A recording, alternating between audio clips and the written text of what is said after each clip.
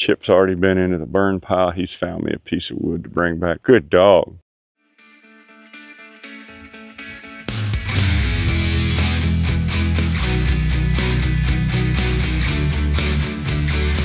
Thanks for visiting our sawmill. Hey folks, welcome back to Hobby Hardwood Sawmill. It is summertime, it is hot. I get a lot of questions from people that say, how do you know what the log looks like when you buy it, what it's going to turn into, or what defects should you look for? And also things like, how do you know you're going to saw it when you saw it? Chip's already hot and he's already panting. He's had a rough day. We've already got him under the hose and he's been playing. Now he's going to watch me do some sawing or talking. So he's already bored. Here are some cherry logs. These are next on the mill. It's about, what, 6 of them. They're nice size. Big, beautiful cherries. I mean, that guy right there is right at 30 inches, give or take. But they're cherry. Whoop. Dang it. Dropped my chalk. Cherry has problems.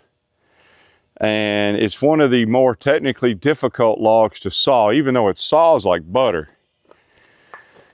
If you don't do it right, you're going to make some mistakes and end up with some nasty wood. The first thing is cherry sapwood dries at a different rate than heartwood, which means it's called sapwood pull. So if you leave sapwood on a board, when it dries, it's like it's going to shrink more than the heartwood, and it's like putting a rubber band on the board. As it shrinks, it's going to try to compress, and it's going to cause the heartwood to twist or bow or warp. It's a lot like taping a rubber band or two on the side of a sheet of paper. You stretch it out, it looks flat, you let it go, the rubber band's pulled down and wrinkle the sheet of paper. It's kind of like that.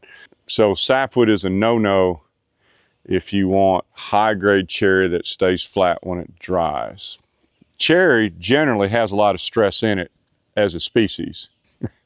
I guess it has a hard life. It's watching too much news, so it's always stressed up. Anytime you put a cherry log on a sawmill, you got to realize it's going to have more stress than, say, your normal log of a different species. So you really have to watch for that.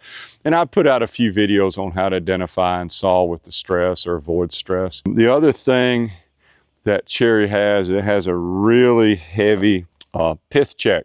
Basically, when the tree's a sapling, it's called the juvenile core. When a tree's young as a sapling, as a juvenile, it has a different cellular structure than as it matures. So the idea is that it stays somewhat dormant as a sapling in the canopy, and when a tree around it dies, it can explode up through the canopy and reach some sunlight. So in cherry, that juvenile core or pith is extremely prone to cracking. You can saw lumber out of it and it may look good, but when you dry them, they're going to look like kindling. So the problem with that is if you have a lot of sapwood in them, that's going to twist and pull. You cut boards and stack them that have a lot of pith check in them, they're going to twist and crack. And you put those in your good boards in your stack. You think you're saving money because you're salvaging those boards, but when they dry, they'll move and twist. And depending on how you stack your wood, those twisted boards will lift up the boards on top. And you'll not just have one twisted board, now you get 2 or 3 jacked up boards that shouldn't have been jacked up, except the bad board lifted them up. It's the classic case of one bad apple will spoil a batch. When you're sawing cherry for high grade, you need to identify all these defects to begin with. Eliminate them. I mean, it hurts. You're losing money. But when you price the logs out, you should have figured that out when you were buying them. That's just the part of cherry. Chip's already hot. He's taking a breather. Now let's look at some of these guys. Let's analyze them. So let's pick the pretty one first. Big, big sap ring. That's coming off. Not much stress in one plane. It's got stress obviously going this direction. Got stress going this direction. It's got some stress going this direction and a little bit going that direction. So as I'm sawing this, I'm identifying where the major stress is going to be to begin with. And this one's going to be a pretty easy log to saw. you can start to see the change in structure. So all the boards will be coming out of this outer area. Chip's already been into the burn pile. He's found me a piece of wood to bring back. Good dog. You bet. He's breathing hard. Have a seat, Chip. Now we'll look at the ugly ones. This one's not a real good log. It's got a very wide sap ring. See that circle? It's a perfect example of why you don't want to be sawing in there. Now the reality of it is it actually gets discolored out here. So this tree had some problems with it. So when I'm sawing this, I'll probably stay, you can see some wind shake right here. I'll stay out of this whole area. Wind shake is where the growth rings delaminate. It is a death sentence to any board that you saw and try to kiln dry. Basically, if you look at all the growth rings end on, they're stacked up like pages in a telephone book. When you roll that telephone book, the pages will separate.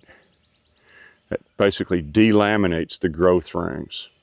Sometimes the tree heals back up, sometimes it doesn't. As Chip slowly moves my log pile back here. So this one has a lot of shake in it. You can see delamination here, clearly see delamination there. You can see it there and there. This one's going to be a problem.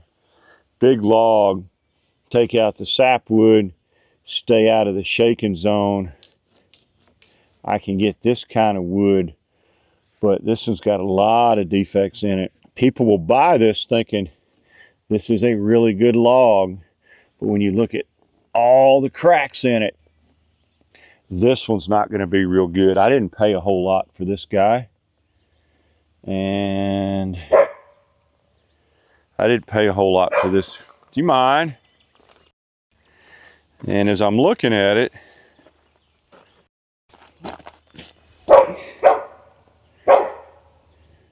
so this is one, I don't know. This one's good. This one's not a very good log. This one could be a disaster. There's shake there, there's shake here. This one, hopefully a lot of those defects don't run all the way up the log. But as I'm sawing this, and I realize the yield on this is going to be about 50%. Not going to be a good one. Let's see. This is a good one. Big log. Major stress this direction, major stress this direction, no big deal. I might even quarter saw this one because I got stress going that way, so I can take some real nice boards here, take some real nice boards there, and then I can reverse roll quarter saw this guy just like that easy. So that one may be a quarter sawn cherry time I get done with it. I guess we'll have to see. Chip, I mean, really, I'm trying to talk here. I mean, what are you saying? Do I need to shut up? Huh? Yeah, okay. Bring it here, Chip. Come on. Bring it here. Come on. Just get it. He's got him a big hunk of bark. He's gonna go put it on his pile. He is a sawmill dog. Every week he puts all that wood on a pile, and then he'll go get more wood, and we'll toss it over there, and then he'll bring it back. And, you know, it's just Chip. That's why he's called Chip. So anyway, Chip, that's enough. Okay? Chip, go get another hunk of wood. Come on, go get another one. He's just looking at me. Seriously, dog? he's just Chip with some more wood. He is building an entire fort over there. More wood being moved. And so I don't know what else to say. Shit. Chip's kind of made me lose my concentration here. It's hot. I'm already sweating. Let's get a couple of these logs. Let's put them on the sawmill. Which one do you think we ought to put on first? I got an idea. Why don't we put the ones that are on top first? And there goes Chip back to the old log pile. We got some big logs coming up on some of these videos. mean, look at this big old. Well, get it, Chip. Quit playing around. Just pick it up. Pick it up and bring it over here. Come on, just get it. Get it. Get it. If you want the big one, get it. Pick it up. Yeah, I know it's aggravating. Come on, get it. Get it. Get it. Oh, you're getting mad at it now. All right. Yeah, let me pick it up for you. It's a big one. Well, get your foot off of it. Careful. Oh, he's not happy. I know. That's what Chip does. Anyway, I think I'm going to call it because Chip just keeps barking. And let's go saw up some logs, and I'm going to put some of these on there. I'm going to take some videos of them. And if nothing else, I hope y'all have a great day, and we will see you all next week. Thanks for visiting our sawmill. Click on the links above to see more of our videos.